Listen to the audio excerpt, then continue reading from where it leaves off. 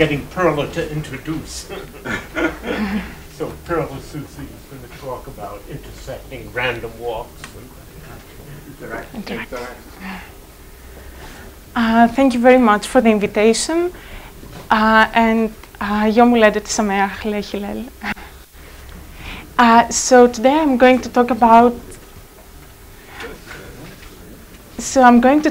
self-interacting random walks. And this is joint work with Yuval Perez, Sergei Popov, and another paper with Yuval and Bruno Shapira.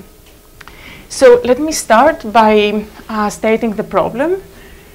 So suppose that we have two measures, mu1 and mu2. There are two probability measures.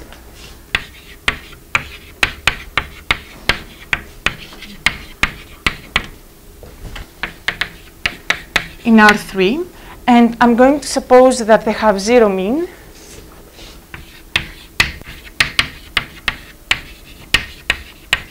And I'm also going to assume that they are fully supported.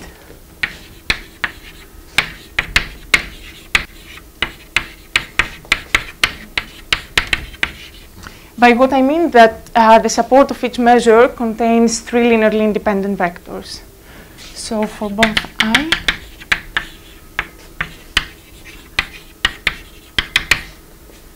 contains three.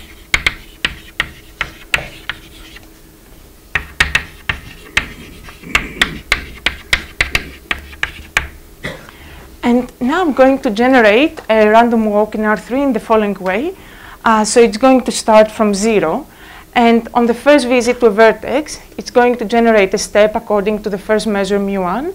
And on later visits to the same vertex, it's going to generate a step according to the measure mu2. So let me write it. So x0 is 0. And say on the first visit to a vertex,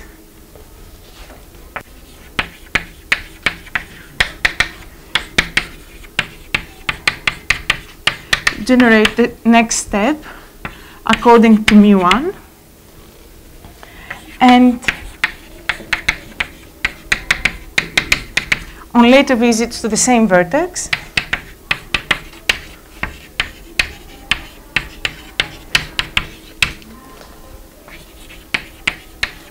generate a step according to mu2.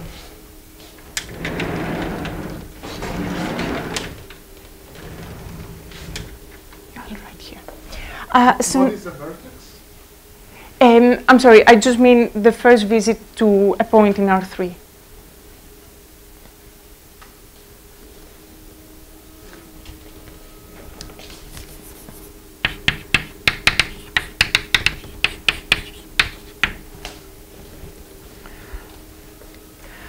Okay. Are these measures discrete measures? What's their... Okay, so there could be any measure, and I'm actually going to be interested in a more general rule, which is just going to be adapted. So all I care is just to look at the history of the process up to time t, and then generate the next step according to this history. So for now, you can think that these are discrete measures to make sense of the question, but in a second, I'm going to be talking about general adapted rules.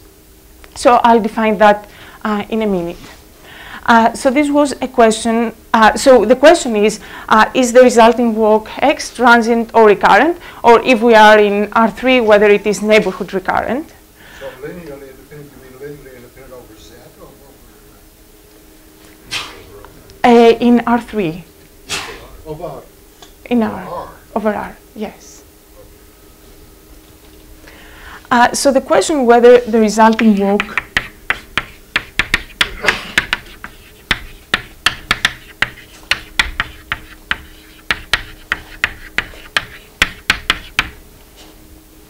So this was a question which was asked by Itai Beniamini in a paper with him, Gadi Kozma, and Bruno Shapira. And so now let me define the process more formally, and then I'll talk about this question. So more generally, I'm going to start a walk from 0, x0 from 0, and I'm going to generate two IID sequences. So the first sequence is xi11, xi21, etc. They are IID according to the measure μ1. And the second sequence, xi12, xi22, and so on, they're IID according to μ2. And now the walk, when it is at xt, then the next step is going to be xt plus 1 of L of t. So I have to say what L of t is. So L of t can take only two values, either 1 or 2. And it is adapted in the sense that it is measurable with respect to all the variables x0 up to xt.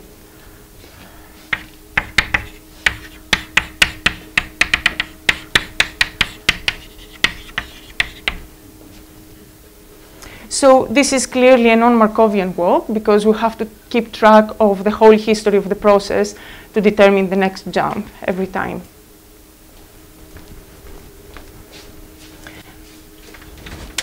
And the question of Itai is whether this walk is transient or recurrent.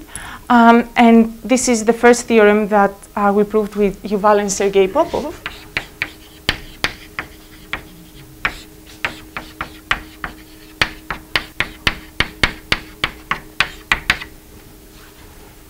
And so what we actually showed is that if we have any two such measures that are zero mean and fully supported, then for any adapted rule, for any rule L of t, then the resulting walk is always transient. So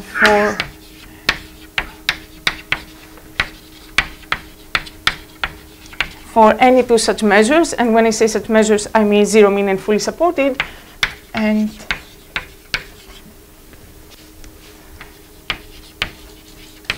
any adapted rule L, the walk x is transient, which means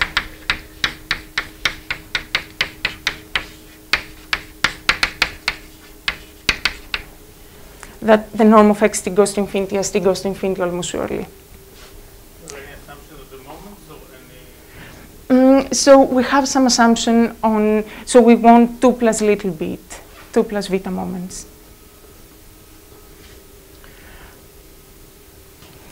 So today I'm going to present most of the ideas of the proof of this theorem. But before I start that, I would like to say a few words about what happens when we combine more than two measures. So intuitively, one would think that when we combine transient measures, then it's impossible to get a recurrent walk in R3. But this is actually not the case, and this is something that has been considered before. And I'm going to give some more examples towards the end of my talk. There are some examples in the notes of Ofer Zeitouni, for instance.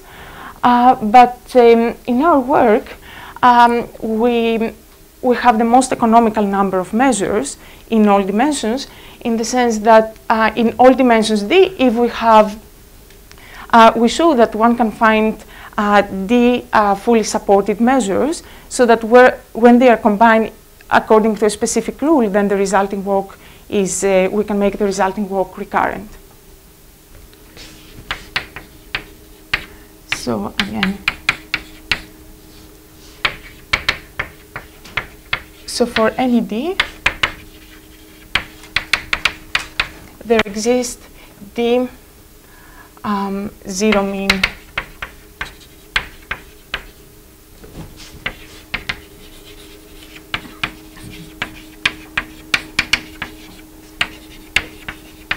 fully supported measures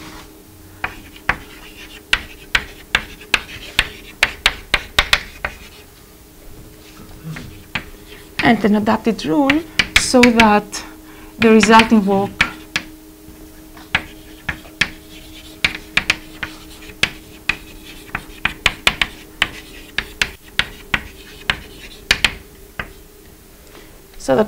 walk is recurrent. So one quick comment. I stated this theorem for two fully supported measures in R3. I mean in RD. I'm sorry. So I would like to make a quick comment that, of course, if one has two fully supported measures in RD for any d greater than 3, then again the resulting walk, if we use any adapted rule, the resulting walk is going to be transient simply by projection. So for this theorem, I would like... This is sharp, so if you replace d with d minus... Yeah, so I'll talk about that in a second. Yeah. Okay, so let me say that first, and then I will explain what is the walk that is used here. So we think, so this is sharp, and this is actually an ongoing work of Yuval Nazarov and Ronen Eldan. I think it's written, but it's not available yet. Let me talk about, let me explain the example. What are the transient measures that give us a recurrent walk in this case? And I will only talk about R3. So the walk is very easy to describe. Suppose that you are at a point X. So it's actually a lattice walk. So if we are at a point X1, X2, X3, then I'm going to choose the coordinate with the biggest absolute value. So suppose that x1 is bigger than x2 and x3 in absolute value, then I'm going to pick the largest coordinate with big probability and change it by plus minus 1 equal likely, and the other two coordinates will be picked with the remaining small probability. So with probability 1 minus epsilon, pick in this case the first coordinate and change by plus minus 1 equal likely. And with the remaining one, epsilon over 2 and epsilon over 2, choose each of the other two coordinates. So the idea is that when epsilon is very small, then with very big probability we always pick, we pick the coordinate with the maximal absolute value. And so intuitively, this is saying that the walk is basically walking along the radial direction.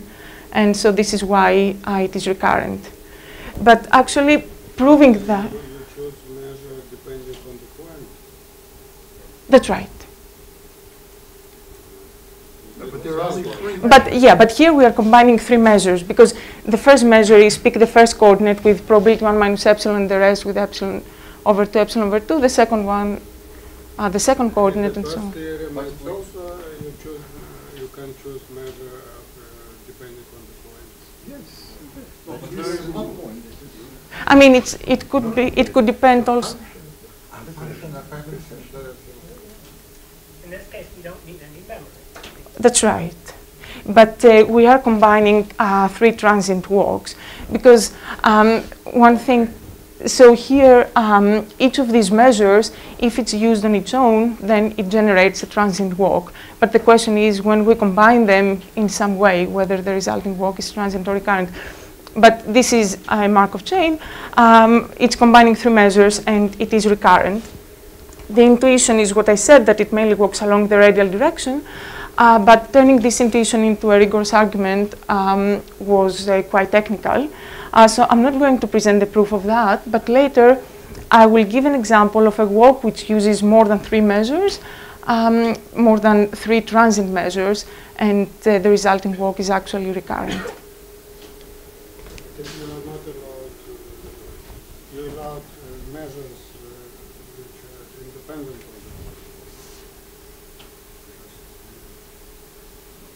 point. Sorry, I'm not sure. The measures can depend, the choice of measure can depend on the whole history. Yeah, so here just... On the whole history of the steps. So in particular, it's allowed to But depend it wasn't said. It's said, L of t is, On this board. L of t is measurable Sorry. with respect to Stop it. Stop it. It's adapted.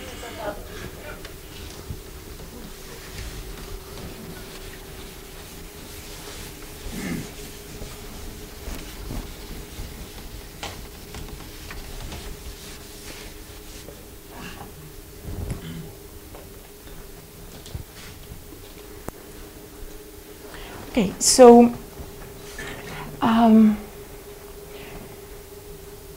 okay, so now I'm going to present the proof of the first theorem. So there are many techniques. If we have a Markov chain, then there are many techniques to show that it's transient or recurrent, either using electrical networks or using Fourier series. But these techniques don't transfer to this setting because the walk is non-Markovian. But what we were actually able to prove to use is the technique of Lyapunov functions, and we're able to transfer that to this case. So what I mean by that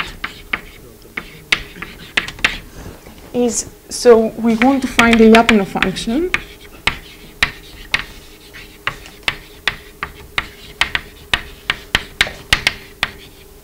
by what I mean, we want a function phi which is positive, and phi of x goes to 0, even only if the norm of x goes to infinity, such that phi of xt is a supermartingale. So I claim that if we can do that, then this implies that the walk is transient. And let me quickly recall why this implies transience. So if I define TR, the first exit time of the ball of radius R,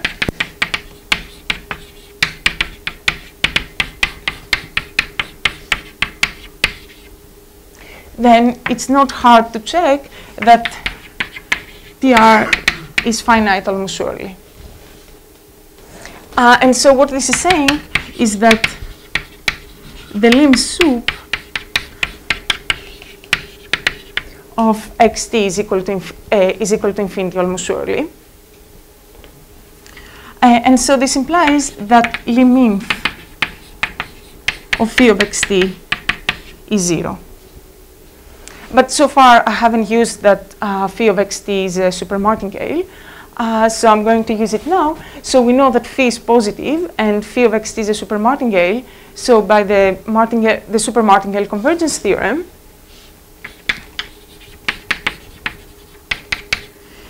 it follows that phi of xt has a limit. So this lim inf is actually a limit. And so this implies that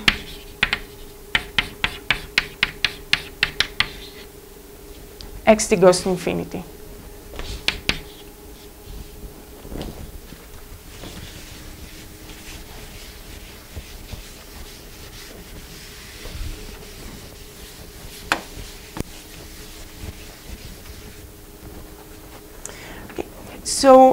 So what we want to do is to find a function phi, as I wrote here, so that phi of xt is a supermartingale.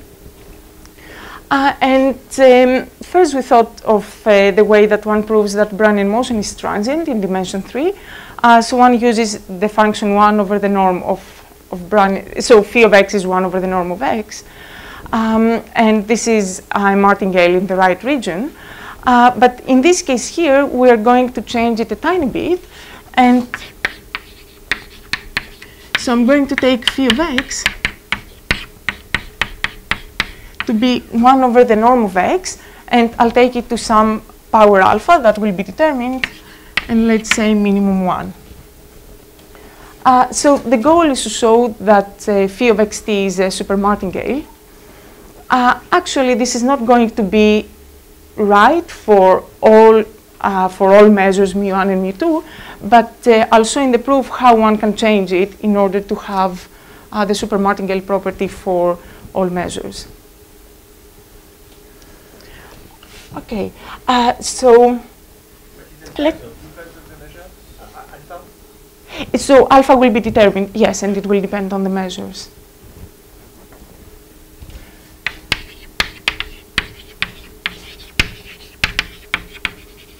So for now, let me just focus on only one measure, and then we'll see how the second measure will come. So as I said, we want to show that phi of xt is a super martingale. So what it means is that we want to show that the expectation of phi of x plus z minus phi of x is less than or equal to 0, and let's say that z is chosen according to mu1. I'm just focusing on the case of one measure.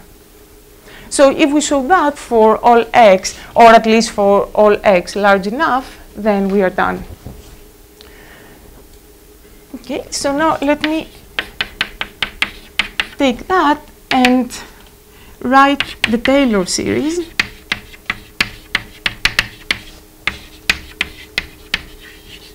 around the point z, which is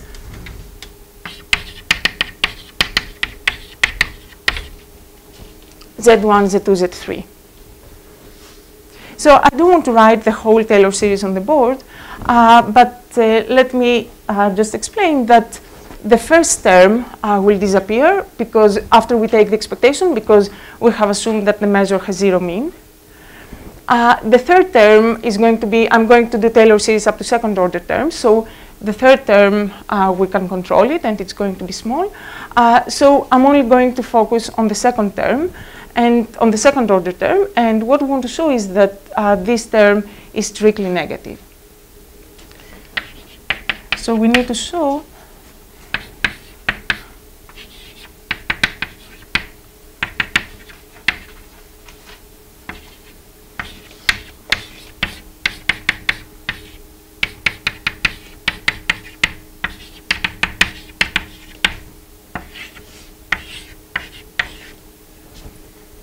that this is strictly negative. And once we have that, then we can control the third, the error term, and we are done. So z is the vector z1, z2, z3, which is distributed according to the measure mu1. And I have assumed that mu1 is 0 mean and fully supported. So this means that if I look at the covariance matrix of mu1, then this is a strictly positive definite matrix. So let me denote by M1 the covariance matrix of mu1 is strictly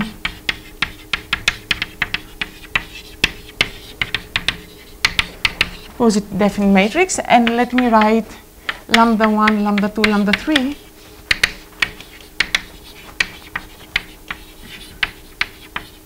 for the eigenvalues.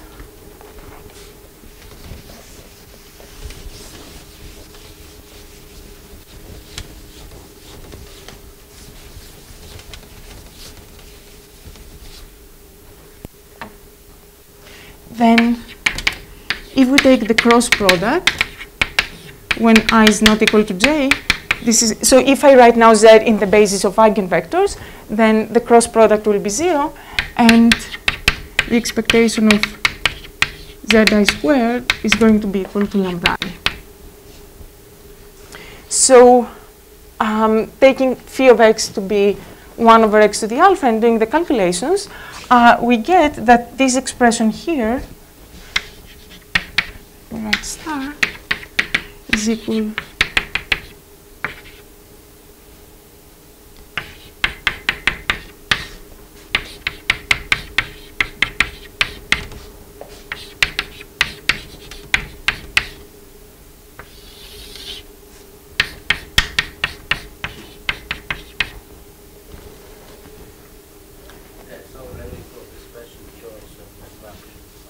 yes, that's right. And so far, I'm only using, I'm assuming that z is distributed according to mu1. So for this case, we get the sum of alpha xi squared, and then in the brackets, I have lambda I times alpha plus 2 minus the trace of the covariance matrix of the measure mu1. So if the trace of the covariance matrix of mu1 is bigger than twice the maximal eigenvalue of the matrix, then this quantity here is always going to be negative. For alpha small enough, sorry. So if the trace of M1 is strictly bigger than twice the maximal eigenvalue, then for alpha small, this expression is going to be negative. And here I'm only looking at one measure. And as I said before, we know that if we generate a walk using only this measure, then the resulting walk is going to be transient. However, this condition might not always be satisfied. So if it is not satisfied, then how would we show that using this approach that the resulting walk using just this measure is transient? Well, the matrix, as I said, so we have written it already in diagonal form. And I can multiply it from the left and from the right by a suitable matrix to reduce it to the identity. So if I multiply by 1 over root lambda 1, 1 over root lambda 2, 1 over root lambda 3 from both sides, then this is going to give me the identity matrix. And the identity clearly satisfies this condition that I have here. And what does it mean to multiply this covariance matrix from the left and from the right by this matrix, this diagonal matrix? It simply means that we are multiplying the step of the walk by this matrix. And since this condition now is satisfied, this means that the walk, let me call this matrix A, it means that the walk AXT is transient, which is saying that AXT goes to infinity as t goes to infinity, and so in particular it implies that xt goes to infinity. So if we have just one measure, then that's a way to show that the resulting walk is transient. We reduce the covariance matrix to the identity. This satisfies our condition, and then the function that we are using phi, we are actually applying it to the walk AX, and this shows that X is transient. So now let's see what happens. I guess I'll just read here. So now let's see what happens when we have two measures. So when we have two measures, remember this was this expectation when Z is sampled according to mu1. So in order for the resulting walk to be transient, if we knew that both measures satisfied this condition, then we would be done. So this immediately now gives us an algebraic criterion for the resulting walk to be transient.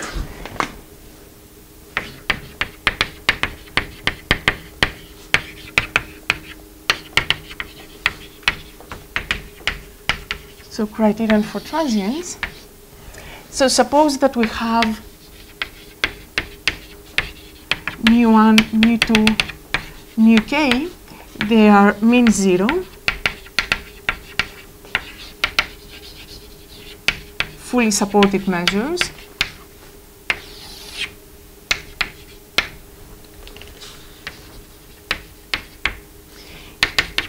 If we can find a matrix A, which is common for all of them, a matrix, such that, so let me write M capital I for the covariance of the measure mu I. So if we can find a matrix A, so this is true in all dimensions.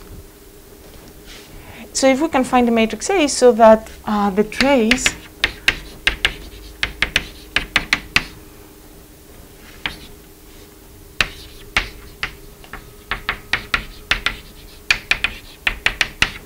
for all I,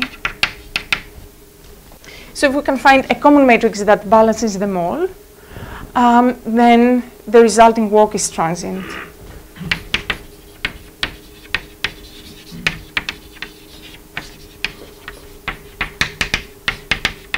For any adapted rule.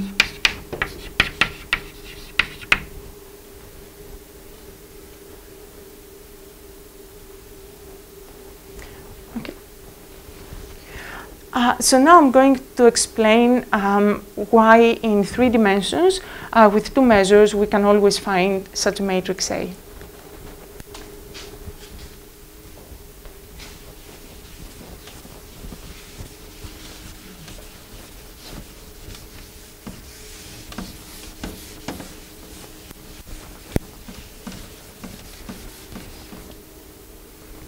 So as I already showed, I guess it was here. So I already showed that if we have, so let me write, b equal to 3 and k equal to 2. So for one matrix, we can reduce it to the identity. So M1 can be reduced to the identity. And the transformation we have applied to M1, in order for it to become the identity, we have to apply it also to the other matrix M2. But both of them were assumed to be strictly positive definite, so even after applying the transformation, the new matrix is still going to be strictly positive definite. So we have a new matrix, I'll just write it M2 tilde, which is strictly positive definite. So I can multiply it by an orthogonal matrix like that and bring it in diagonal form. And I'm writing the eigenvalues in decreasing order. So of course I have to apply the same matrix to M1, but since V is orthogonal, it's not going to change the identity. Okay, so one of the two matrices is the identity, which is good, and the other one is in diagonal form. So if the second one already satisfies the condition that we want for the trace to be at least twice the maximal eigenvalue, then we are done. But if this matrix does not satisfy the condition, so if the trace is smaller than twice the maximal, then I'm going to multiply this matrix from the left and from the right by the following matrix, so root p over root a. And doing that will bring this matrix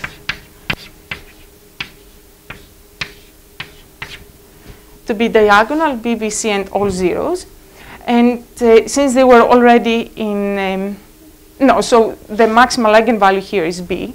And so this satisfies the condition.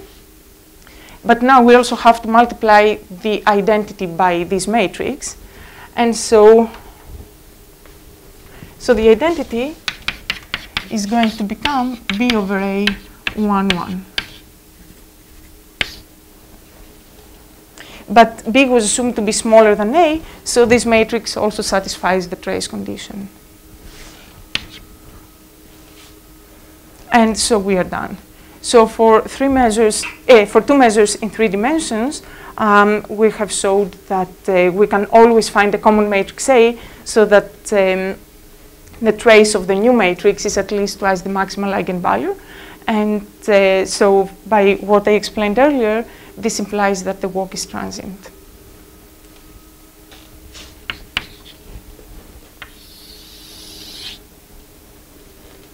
Okay, so now I would like to say a few words about combining more measures.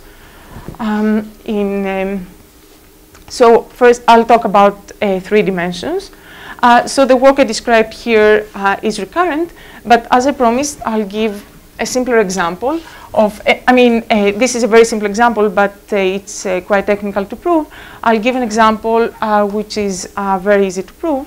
So we are in R3, and from whenever we are at the point X, I'm going to move in the radial direction according to a Gaussian N01 in this direction. And on the hyperplane perpendicular to this direction, to the radial direction, I'm going to choose a direction at random, and along this direction, I'm going to move according to a normal 0, 1 again. Then by Pythagoras theorem, if we look at the distance from the origin of the point where we jump to, this is going to be the same as the distance from the origin for a 2-dimensional Gaussian walk. And we know that this is neighborhood recurrent.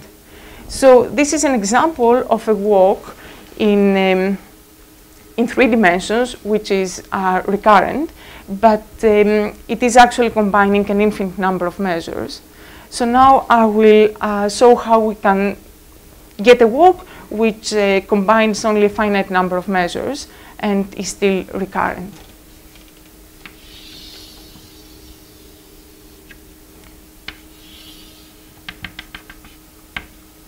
So I take the sphere in R3, and I'm going to cover it with caps, completely cover it with caps, with the property that the angle between the center and any point is at most pi over 4. And now the work is going to involve in the following way. For any point, I join it to the origin, and I see which cap it intersects, which cap this line intersects. And then in the direction, okay, let me just do it again here.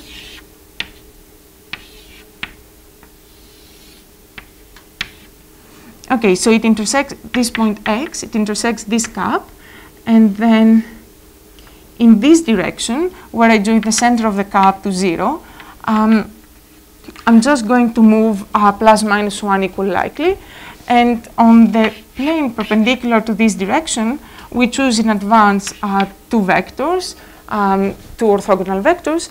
And in each of these two directions, with some small, so with big probability, we move along this direction. And with small probability, we choose each of the other two directions. So this is kind of a discretization of the Gaussian walk. And it's only using exactly the number of measures it's using is exactly the number of caps that we need to cover the sphere. And again, if with large probability we choose the radial direction, then the resulting walk is basically moving along the radial direction, and so it is recurrent. And this is not hard to prove rigorously, just using the log function.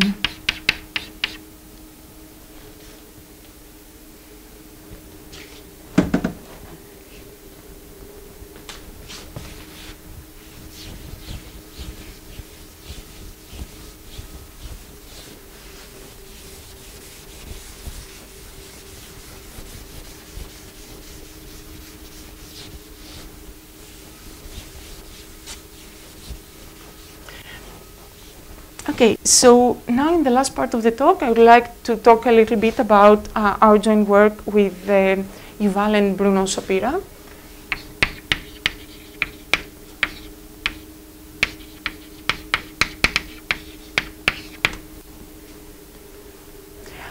So in the original paper of Itai, Beniamini, Cosma, and Bruno, they asked the question that I discussed already, but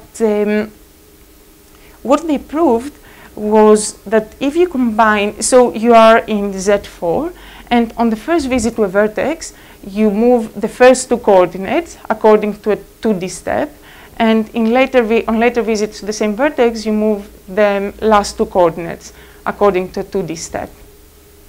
And what they showed is that this walk is transient in 4 dimensions. So in this case, they are combining two two-dimensional walks. So it doesn't fall in the category of our theorem. And they asked whether the following walk is transient or recurrent. So suppose you are now in Z2, and on the first visit to a vertex, you move horizontally, plus minus 1 equal likely. And on later visits to the same vertex, you move vertically, plus minus 1 equal likely. So first visit, say horizontally, plus minus 1, and later visits vertically. And the question is,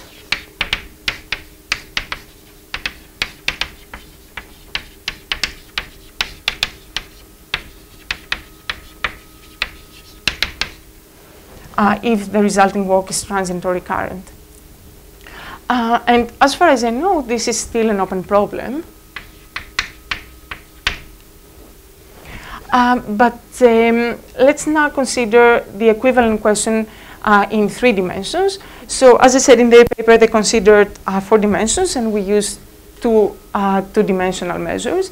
And they asked what happens in 3 dimensions if you combine a 2-dimensional and a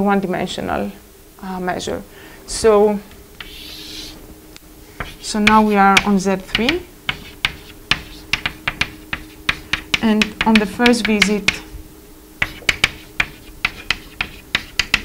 to vertex, so let me call the walk XYZ,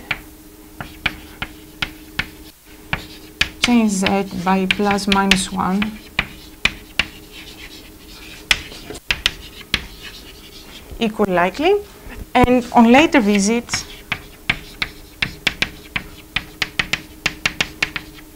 let x comma y perform a 2D step.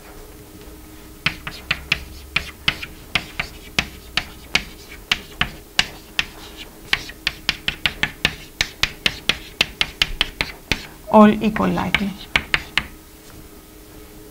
And again, the same question, whether the walk is transient, the resulting walk is transient or recurrent.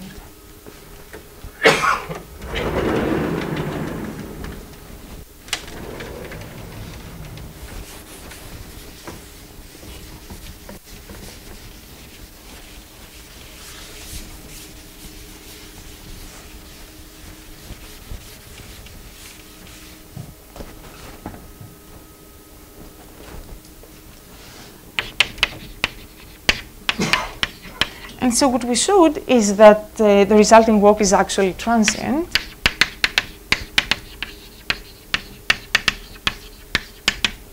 And I would like to give a very quick overview of the proof and also mention a result which is of independent interest about defocusing of martingales. So the idea of the proof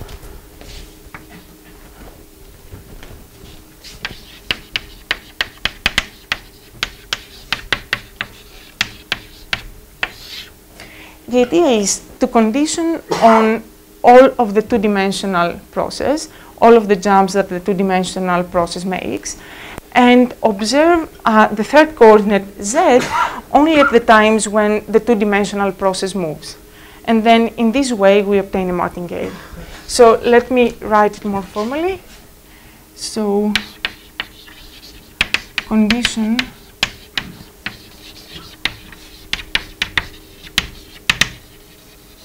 on all of the jumps of x comma y, and define now a sequence of times tau k as follows. So tau 0 is 0, and tau k plus 1 is the first time after tau k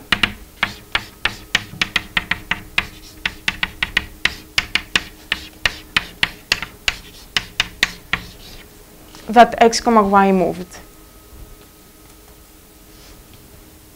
Then if we set mt to be z evaluated at this times tau t, then this is a martingale.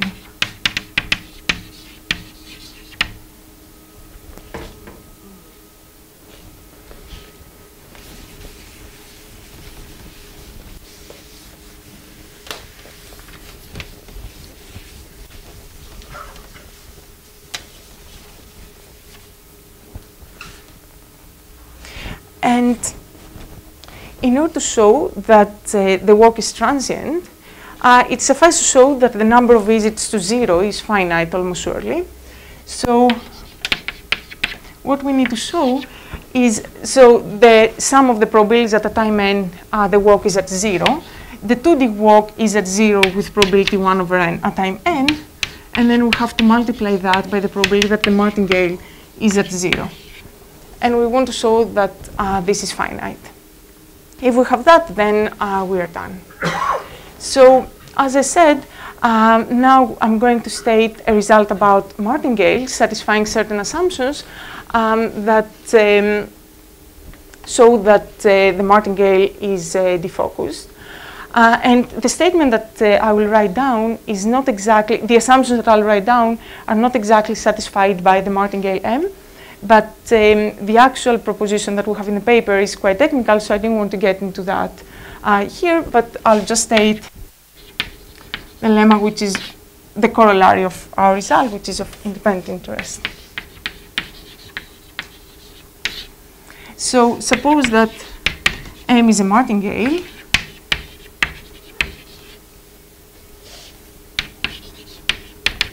Starting from 0. And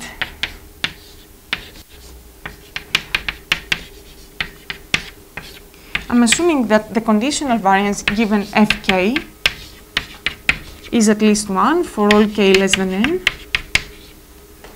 And also,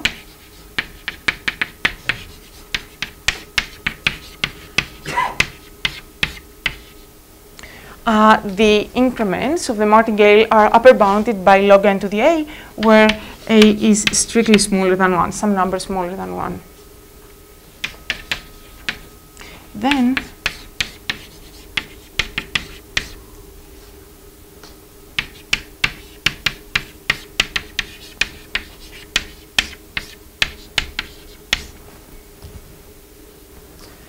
we're able to show that the probability that Mn is at 0, at m is at 0 times n, is upper bounded by exponential of minus log to the 1 minus a. But as I said, the martingale that I wrote here does not directly satisfy these assumptions.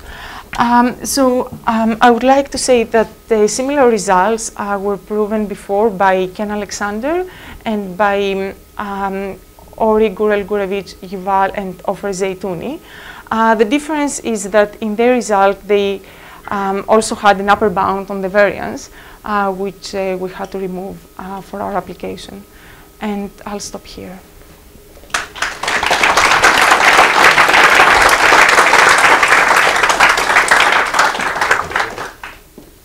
Any questions?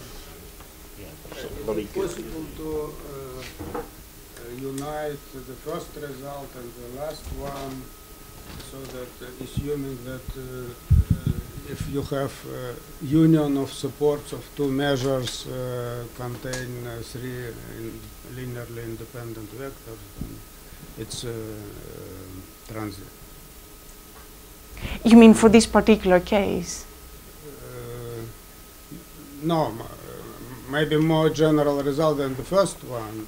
Then there you wanted each measure support of each measure contain three. Right. If you assume union, then this also comes into. But I don't think it's true. It's not true. You can have one dimensional and the other one you never touch the other one. One One is dimensional one-dimensional and the you never second touch, one. But you never touch the other one. Or you very rarely touch the other one. But here they do not touch also. Here you do touch. Yeah. It doesn't seem possible because in the first result she had a completely general adaptive rule, and that depends on all the measures being fully supported. That is failed. In the second result, the rule was very special, and exactly the number of times you visit, you do each step matters. So you don't. There doesn't seem to be any way to combine.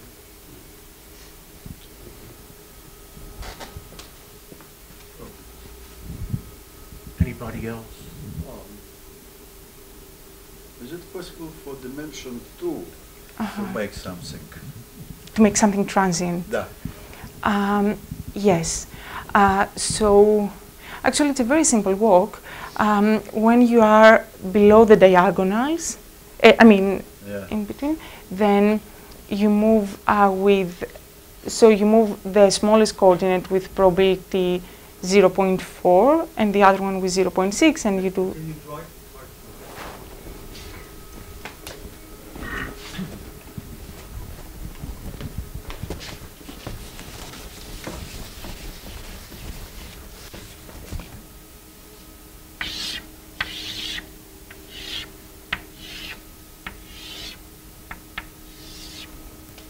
So in here,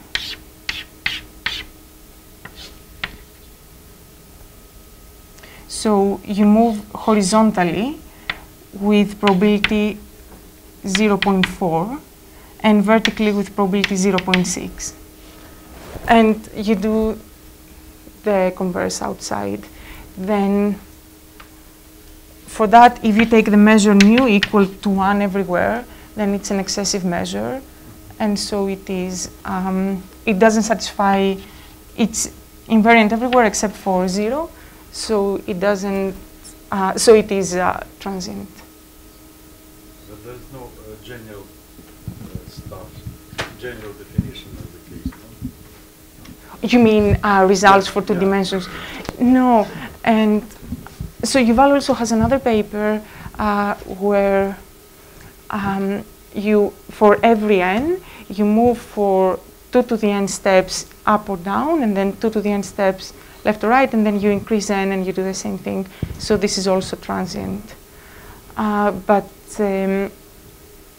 the question that I know about Z2 is the one I mentioned. On the first visit, you move in one way, and later visits the other way, and this is not known at all.